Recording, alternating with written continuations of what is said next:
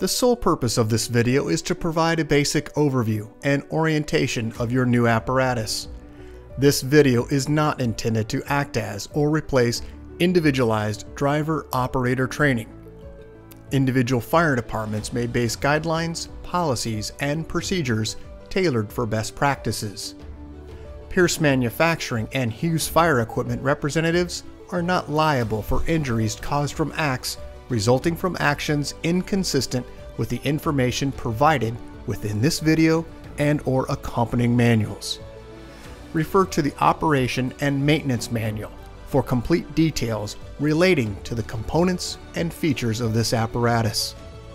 Only trained personnel should operate this vehicle or perform maintenance. You are responsible for learning how to operate this fire apparatus under all conditions without having to refer to the manual while operating at an emergency incident. This video will discuss types of warnings and caution labels. It is your responsibility to locate and identify each of the labels and understand the importance and associated hazards. Warning labels will point out procedure that must be taken or action that must be avoided to guard against the possibility of serious injury or death. Caution labels will advise you that there is a risk of damage to property if certain precautions are not followed. Continuous training, reviewing of operation and service manuals, developing good standardized practices will assist driver operators with a more complete understanding of the components and operation of this fire apparatus.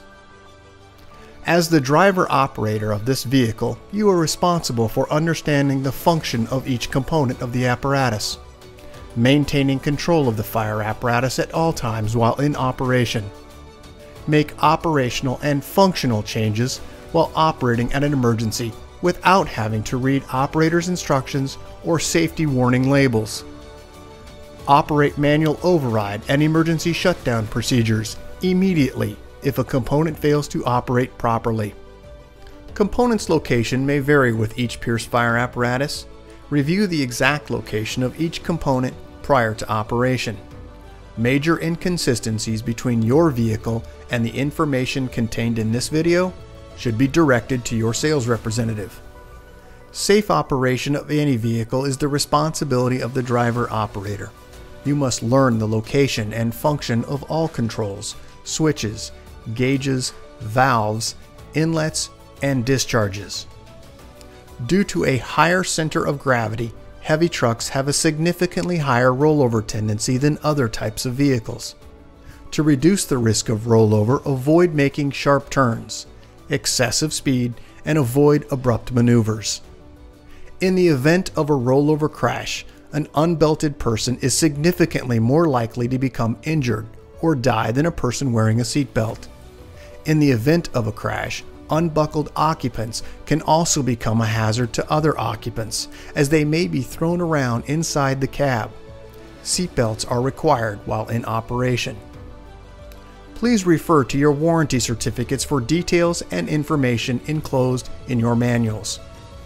Customer-installed equipment must be mounted to withstand road travel and comply with NFPA 1901. Modifications such as drilling holes or welding to structural frame components of the chassis are not permitted. Contact Pierce for instruction and review of non-structural sheet metal or other dissimilar metals for modification. Follow the radio installation guide for further assistance on installing or mounting electronics. Before placing your new apparatus into service, perform a primary inspection of key components of the apparatus, including all fluid levels, anti-lock braking systems, electronic stability control, and automatic traction control. Weigh your apparatus to ensure that it conforms to axle and brake ratings. Never exceed the gross axle rating printed on the label inside the cab. Exceeding these ratings could lead to reduced component life, personal injury, or death. Review the use of auxiliary braking systems, compression brake, exhaust brake, electronic retarder, and hydraulic retarder.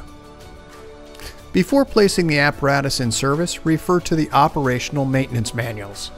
Information on the operation and maintenance functions for the components such as the pump, pressure governor, and foam systems, along with other options, is provided in either the Pierce manuals and/or other manufacturer support information delivered with the apparatus. If you need more information, please contact Hughes Fire Equipment. Congratulations, Boise City Fire Department, Idaho, on your new Pierce fire apparatus, job number 36409-01. Please utilize this 5-digit job number when referencing your apparatus with Hughes Fire Equipment and Pierce Manufacturing.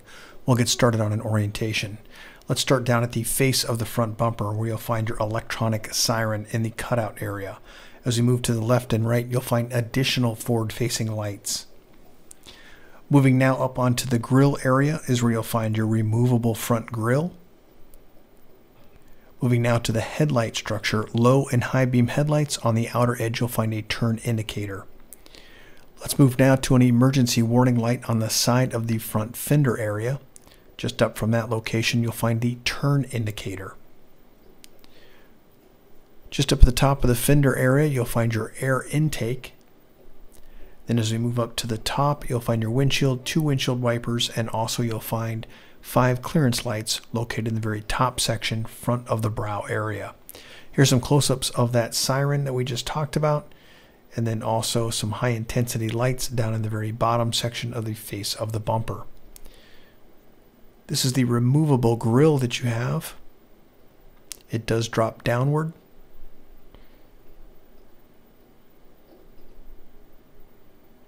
Let's go ahead and take a look at the front grille, where you'll find emergency warning lights located on the passenger and driver side. Directly behind the Freightliner logos, where you'll find the release mechanism for you to tilt the hood forward. Headlight structure housing low and high beam headlights. Forward marker indicator emergency light on the side of the fender panel. As we move to the top section, you'll find your turn indicator. As we move to the rear section of the fender, you'll find an additional light, and then also the release mechanism for the hood. There is one on the passenger side and driver side. Steel wheel, Michelin tires. This is the release mechanism once again. As we move to the cab itself, you'll find flat mirror on the upper portion and a convex mirror on the lower portion. As we move to the cab, easily accessible with a gloved hand, you can grab the door handle, which is a keyed lock, and then also right next to it you have an additional grab handle. You do have a Shoreline Power block heater, and then also you have the silver cap, which is your ultra low sulfur diesel. Right next to that is the blue cap, which is your DEF fill location. As we move to the door panel, you'll find all of our safety and warning placard information, door lock and latch, and then also this yellow placard indicating from the manufacturer. This placard has the date of manufacture, 5-digit job number, gross vehicle weight rating, cold tire inflation. It also has the VIN number, all of the fluid capacities, fluid types, and also fluid amounts. Let's move now just inside the cab area of the operator's space. At the lower section, you'll find the master battery switch. It is a quarter turn. It's the red switch on the floorboard. Just up from that, when plugged into Shoreline Power, this is your battery voltage indicator. It will also activate charging your battery. You do have a keyed ignition down in the lower left, about the left knee of the operator. And as we move up to the dash area, you'll find an air horn push button. You'll also find all of our speed control for cruise, set and excel, headlights, and also increase, decrease on your speed. As we move just to the right of the dash, you'll find exhaust brake and then also diff lock in the very rear. As we move downward from that location, you'll find your Allison transmission pad, digital readout, and also a push button. Moving just to the right of this location, we have a switch panel located here. At the very top section, you'll find your AM/FM weather band radio. Moving down, you'll find your DEF regen information. Moving just to the right, you'll find your all-wheel drive and also low-range, high-range switch. At the top section, you'll find the yellow diamond, which is your pull to apply your system parking brake and push to release. Just beneath that, you'll find additional switching and also tally light information. Moving to the right, we'll find your engine fan. mirror heat, electric windows, door locks. As we move further down, you'll find window control in the lower section for the rear section of the cab, 12-volt outlet via barrel style and USB, an additional USB plug-in, and then also a push-button air horn.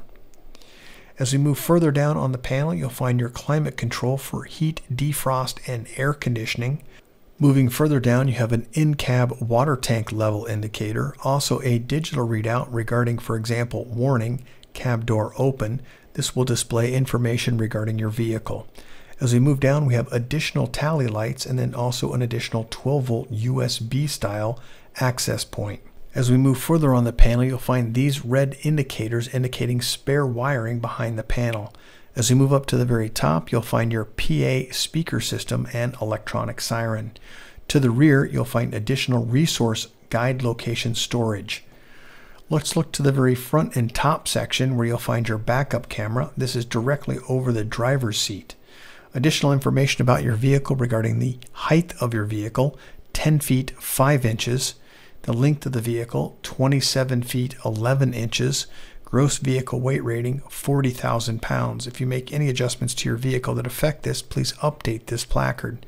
As we move to the rear wall of the cab, you'll find 3 forward-facing seats. As we move to the very outside at the rear section of the crew cab, a D-handle gains you access into this space, and then also in the upper portion, you'll find a shoreline inlet. Let's move now to the door panel where you'll find affixed to the door panel safety and warning placard information, door lock and latch, grab handle for gaining access, and then on the pedestal itself, additional storage underneath the seat area.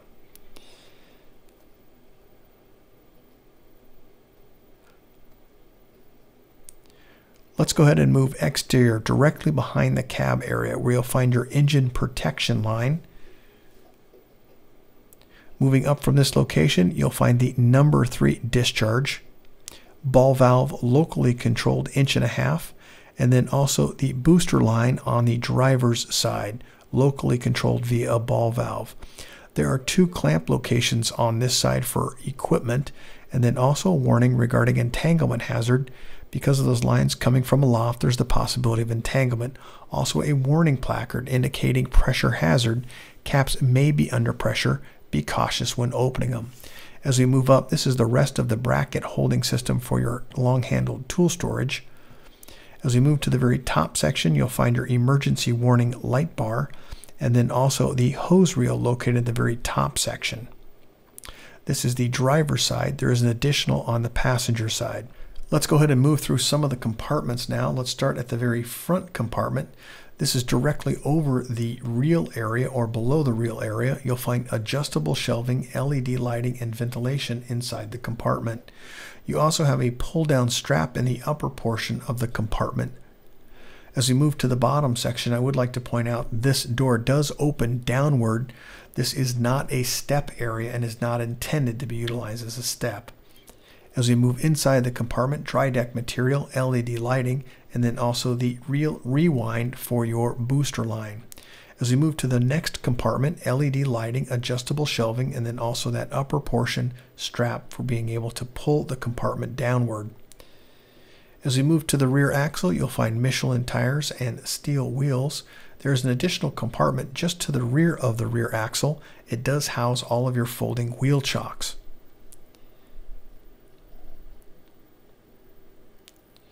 Let's go ahead and take a look to the rear of the apparatus where you'll find the rear bumper and also a side-facing emergency warning light. Let's move up to the top where you'll find additional lighting, side-facing scene lighting, and then also emergency warning lights.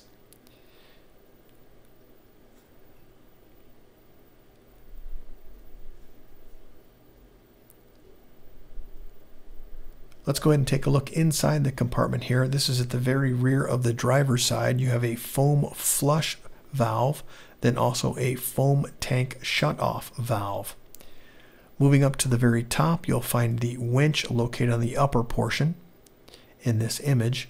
And then as we move around to the rear of the apparatus, we'll identify a few items within this area. First, let's start with the step located on the left-hand side. This will swing if it is impacted by the ground. As we move up from this location, brake, turn, and reverse lights, lower section emergency warning light, and a step. Also, you'll have a cutout here for your backup alarm. Moving just to the right, you'll find a locally controlled ball valve discharge, 2.5 inch. Let's move up from this location. We do have some warning placards regarding crush injury because of the spare tire, and also a step and license plate holder. As we look to the very top section, you'll find additional emergency warning lights, and at the top, a rear-facing scene light. Let's go ahead and move down to the very bottom section where you're going to find additional attachment points. As we move up, D-handle gains access into the smaller compartment in the rear, and then also a low-flow discharge. As we move upward to the top, you'll find the draft location, 2.5 inch ball valve. As we move to the right, some warning label placards information here regarding only trained personnel should operate this piece of equipment, and that's only after proper training. We do have a warning regarding pressure hazard. Caps may be under pressure. Be cautious when opening. We have an additional discharge here. This is an 1.5 inch locally controlled ball valve. As we move to the top, we have instructions here regarding the diesel water pump operation guide. And then at the top, we have a low voltage indicator. And to the right, we have an audible speaker. This is an audible alarm, allowing it to brighten or dampen the sound by simply rotating the outer edge of the bezel. As we move down, this is your Darley pump panel for starting and also increase or decrease of throttle. To the right, we have your vacuum and pressure. These are test gauge ports. They're currently plugged and are for testing purposes. As we move down, we have the air outlet, and then also the brake, turn, and reverse light. Moving up to the top, this is the Watrous system, the Aqueous. In regards to this, you have the water tank level indicator and a foam level tank indicator. We do have a placard here from Pierce Manufacturing indicating your pump information and GPM and PSI information. We do have a master pump discharge gauge located here, and then also a discharge electric valve. This will control the tank to pump. Just to the right, you'll find the foam system from Watrous also. Let's move up to the very top in the center where you'll find your backup camera. You'll also find the engine exhaust for your pump. The next set of images are going to be from the top portion of the vehicle. This is a top fill water location. As we move to the rear of the apparatus, you'll find the top fill location for your foam tank A. I would like to point out on the tank there is a warning regarding do not mix different brands or consistencies of foam for the possibility of foam failure. We have additional hatch compartments on the driver and passenger side. This is that foam warning label that I previously mentioned. As we look into the top, we do have a walking surface in the very top section of the vehicle. As we move to the outer edge, you can see the discharge pipe running to the very rear section of the apparatus.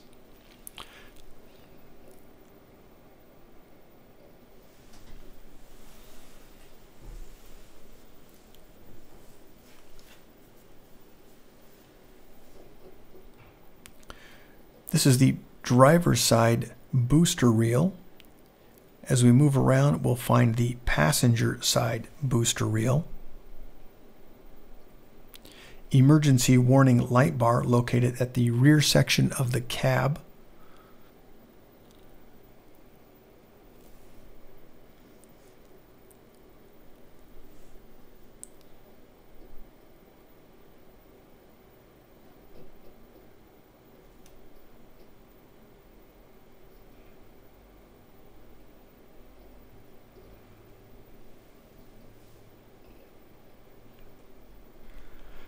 As we move inside, we do have an additional compartment located here for access. This is the location for your winch.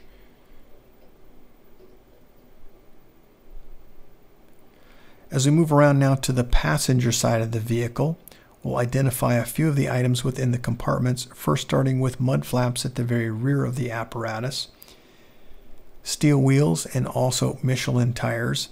D-handle gains us access into the rear. The compartment layout is virtually the same as it is on the driver's side.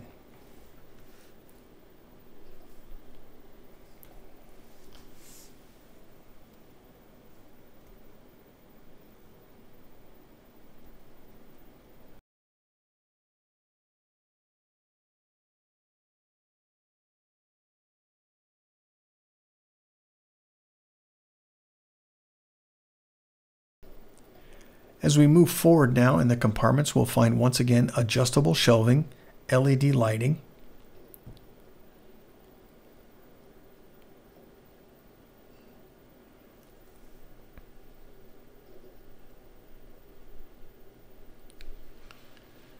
moving forward, the lower compartment has just above that is the real rewind push button switch, and then also that door does drop in the downward position, once again not intended as a stepping surface.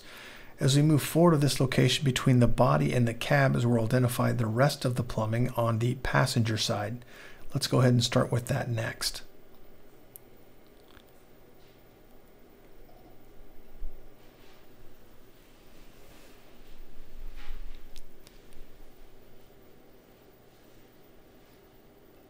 As we move to the lower section, this is going to be your draft 2.5-inch ball valve, locally controlled.